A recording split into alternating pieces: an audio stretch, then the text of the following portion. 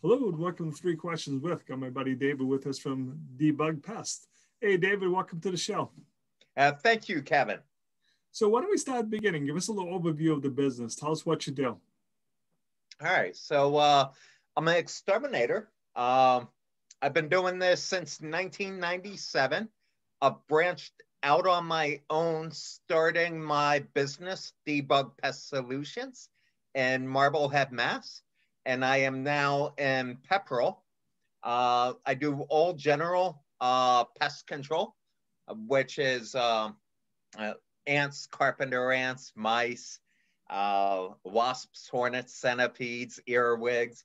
I do offer chemical-free and chemical mosquito tick treatments. Most of the services I do, it's mostly all warranted. I could do a mouse treatment, warranty it for 8 months, or I can set clients on spring and fall treatments. So David, I have a question about ticks. It just seems like the last few years, they've just become, everyone seems to have a tick. You know, I see pictures of people, dogs, whatever. Have ticks always been this bad and we just weren't paying attention, or have they gotten worse? Well, that's a great question, Kevin.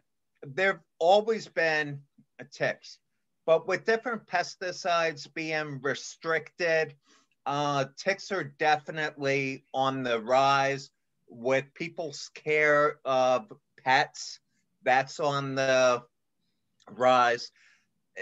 As far as the animals go, your pets go, even with the tick treatment in your yard, you should still have your dog or cat on a tick treatment. That's the biggest key.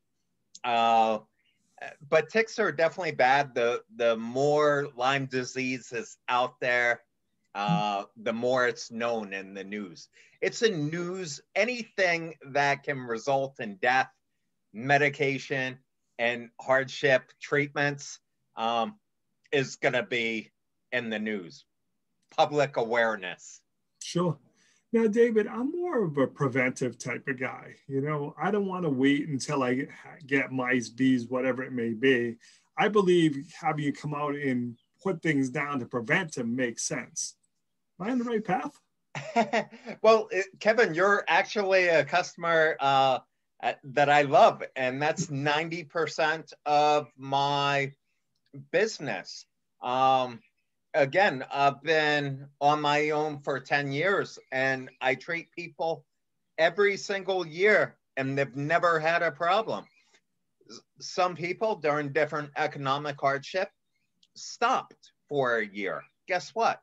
They have a problem.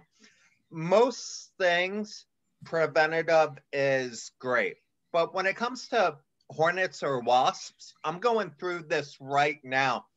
Everybody's seeing a hornet wasp in the window and they think there's a big infestation. It's too early. So yes, I can do bee wasp preventative. I'm not a big fan of that because I need to charge 3 times the amount of money for not really treating. You spray here, you do some hot spots, compared to once the nest happens, that's what I treat. And that's an easy, quick fix with less chemical. So last question, David, what's your service area? How far do you go from Pepperell? So I actually go all the way to Gloucester. So of course, Tewksbury, being a resident of Tewksbury for the past 8 years up until this April, Tewksbury, Billerica is my most populated area. Of course, my projective is to get Pepperell, Groton, Tingsboro, Westford. But I have no problem. I'm out in Gloucester about 3 days a week. And anything on the way home, like Tewksbury, I'll pick up. Groton, obviously, I want to expand in this area. Awesome. David, what's the best way for people to reach out to you? How can they learn more, my friend? By calling my phone number at 781-576-9305. I pick up my phone. If I hear it, I pick it up. People are surprised. They call me at 10 o'clock and they think they're leaving a message. I'm like, no, you got the real person. That's awesome. David, I really appreciate you taking a few minutes to call on the show. And as always, thanks for being my friend. Hey, thanks, Kevin. Thank you.